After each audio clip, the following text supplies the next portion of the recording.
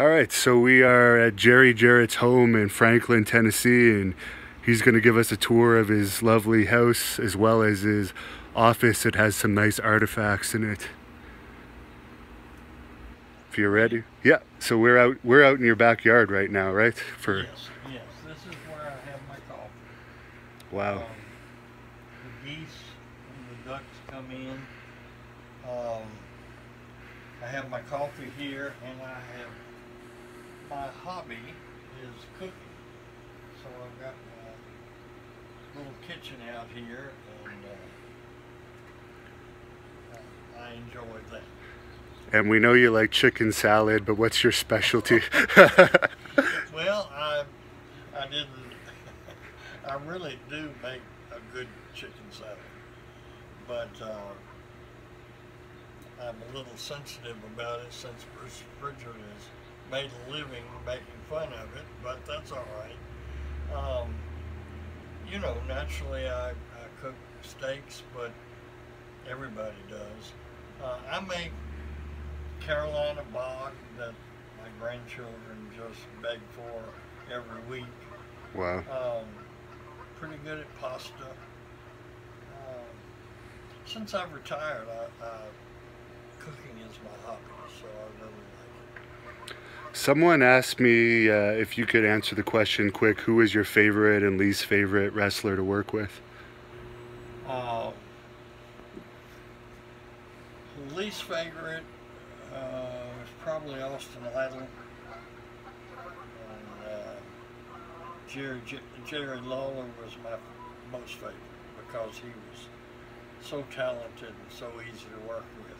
Austin Idol, really, I shouldn't say that, because I just had the one disagreement with him, but it was a big one and it lasted far too long. He was known for no-showing here and there. Is that what it was about? Oh, well, that was part of it. Idol, if he had more discipline as a professional, would have gone a whole lot farther in the business. Okay. And could have been a real superstar because he was very, very talented. And Wow. he had the look, he could make great interviews. He just had some personal flaws, but don't we all? Yeah, especially in this business. I don't know how much you can see or how much light. This has a light on it, so we could see all right. This is where we watch the football games. Is Tennessee your favorite team? Yeah, and this is an area that Deborah and I discuss family business and chit-chat about what the week's going to handle. Because it's so beautiful out there when the winter and the weather is not conducive to us being out there, this kind of brings us in and out of the house. We're going through the kitchen. There's a fan that just had a quick question for you on here. If you had ended up taking over the WWE, if Vince had gone to jail, what direction would you have taken the company? Well, I think I would have accelerated the contributions I made. When I got there, Vince preferred the big 6'10" talent, and I was able to convince him that the 6-footers like Bret Hart and Shawn Michaels could give him more action and believable and great matches. Sean Waltman, 1, 2, 3 Kid, and Marty Jannetty, I talked him into letting them win the tag titles. And so I would have introduced smaller wrestlers quicker. I still introduced them, but you know, it was Vince's territory. Yeah. So I would have spent as many hours as they would have let me wherever they were holding him in jail, and I would have tried to carry things so that they would be exactly where he wanted when he got out. But you know, you can't walk through an area and not leave your own footprints. Right. This is our little breakfast room, and Deborah and I are both real fond of Mackenzie Childs, so we have an extensive collection. It's fun, uplifting, I think. Someone's asking, and what about WCW? What direction would you have taken WCW? You know, probably pretty much the same. Yeah. I wouldn't have spent foolishly on talent. I know that, because my basic nature is to make money. Right. And if you don't have a little bit of frugal mindset, it's very hard to be profitable. So. Someone has a funny question. How would you make wrestling exciting again?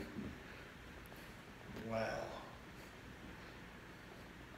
Go back to a realism.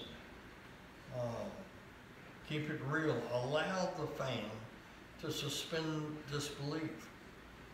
You know, I see it now, and I get 5 minutes into a match, and I think, do they know how phony that looks?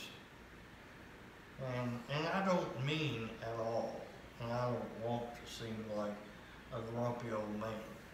God's blessed me, and I am better off than I will ever deserve. But the wrestling that I love seems to be like the dinosaurs. It's just gone.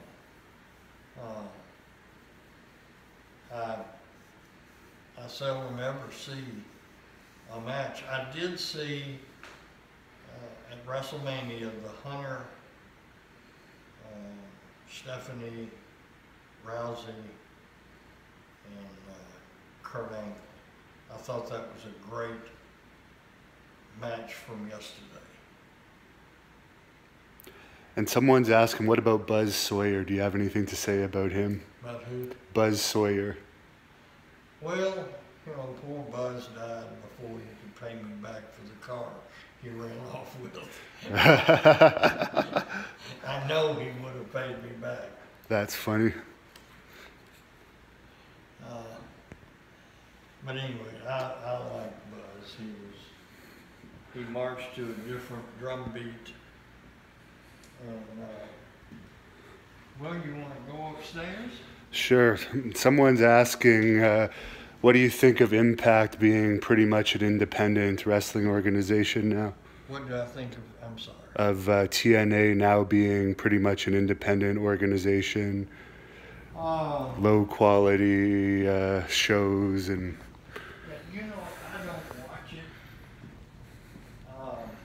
and not for any reason other than that my life's pretty busy with my other endeavors. I wish them well. I don't even know who's running it now. The Fight Network up in Canada, but I think Dixie Carter still has some stock in it, from what I understand. Wow. Well, then my advice to them is get that away from her. This is my office, and I have some real estate, and I sit in here and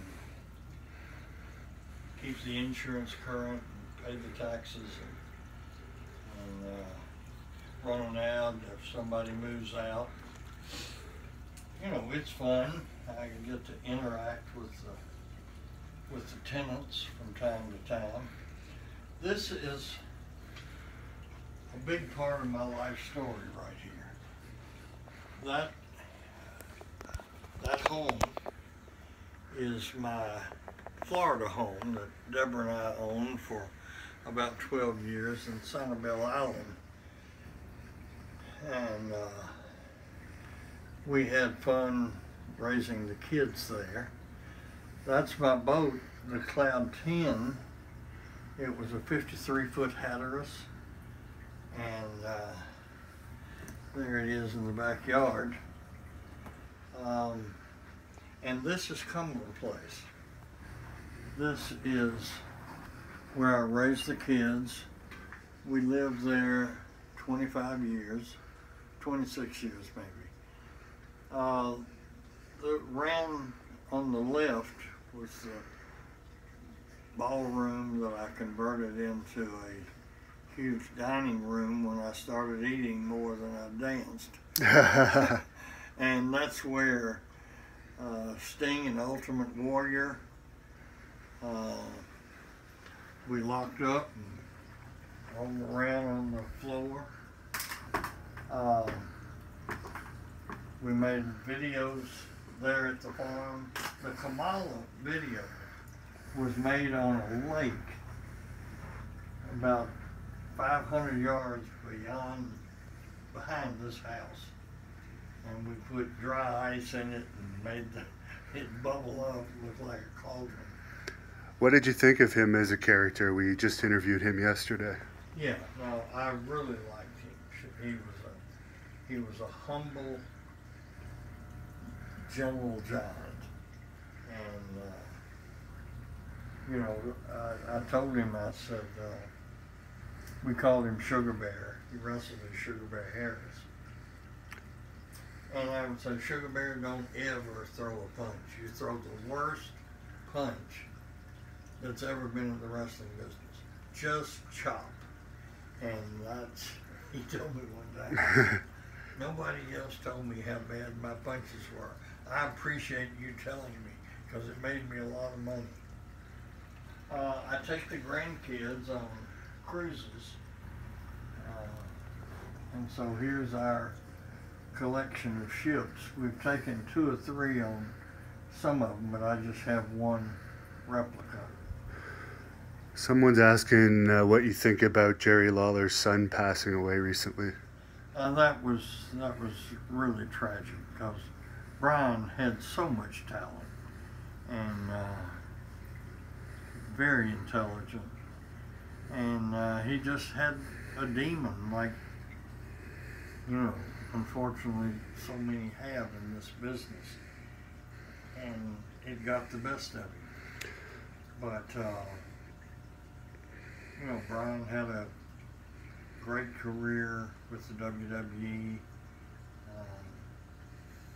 and he was a good person. And here's what's the real tragedy. Brian was an absolute teetotaler that was like his daddy and then never drank a beer or done any drugs for the bulk of his life. And then he got addicted.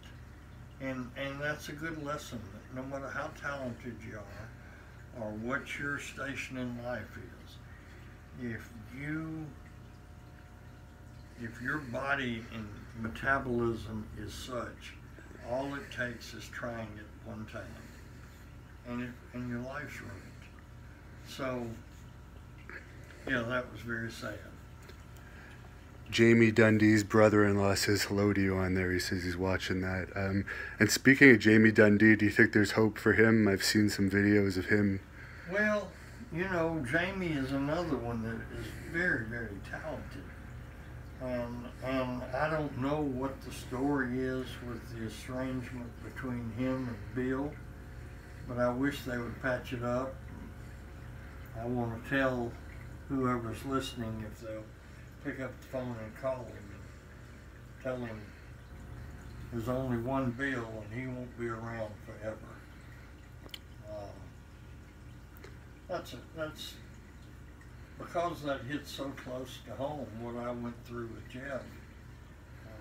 I really feel bad about Jamie and Bill. And someone, you answered this in the shoot interview, but someone's asking you if that's your real Twitter that you post tweets on all the time. Yes. So that's at Jerry Jarrett, right? Yes. Okay, perfect. And these are your fish, I guess? Oh yeah, that's my little aquarium. And it needs to be taken apart and a good cleaning. But life gets hectic with grandchildren during football season. Yeah, and you mentioned that in the interview. Your one grandson might be playing college football eventually. Yeah, he's a real player, and he's a junior, so he's about 6 foot and 260 right now. I'm hoping he ends up out of high school at about 6'2" and 280, and then he'll fit the computer profile. And someone's asking on here what wrestler from the Memphis territory is most overrated and most underrated? Oh. Well, that's really hard. Eddie Marlin teamed with Tommy Gilbert, and that tag team really, I don't think ever got the credit they deserve. But in my booking, I would feature Tojo or Fargo or myself when I wrestled, or the Fabulous Ones. And in between every program, I would do something with Eddie and Tommy. And they would be that bridge between one hot program and the next one. And so I guess they are the most underrated. The most overrated, probably, I love him as a person, but the world has taken the Andy Kaufman program and blown it, I think, way out of proportion. And if you could rewrite one of your regrets in the wrestling business, what would it be? I think I know the answer to this one after the interview. Yeah, probably getting involved with TNA. Yeah. And any thoughts on Mark Canterbury, who started with you? I think he was Henry Godwinn in WWE. Mark Canterbury. He had a farmer gimmick in WWE. Ring a bell. Maybe the fan has it wrong there. Did you ever meet Art Barr, who played Beetlejuice in WCW? No, that was Jeff. Oh, that was Jeff that had a run in Mexico? Yeah, I think in WCW. Oh, really? Interesting.